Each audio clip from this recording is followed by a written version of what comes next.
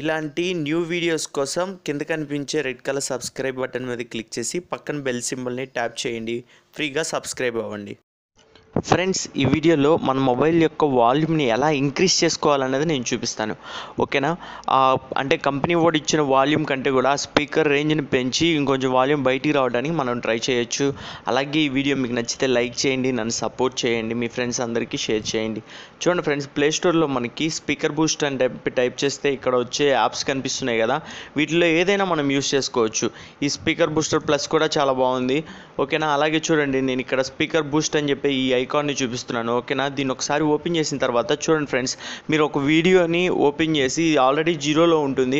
ఓకేనా? ఒక 25 వరకు మాత్రమే పెట్టుకోండి. ఎందుకంటే ఇది ముందే మనకి ఒక పర్మిషన్స్ అడిగేటప్పుడే వార్నింగ్ ఇస్తుంది, ఏమనంటే ఆ స్పీకర్ పాడవటానికి ఛాన్స్ ఉంది ఎక్కువగా పెట్టుకుంటే.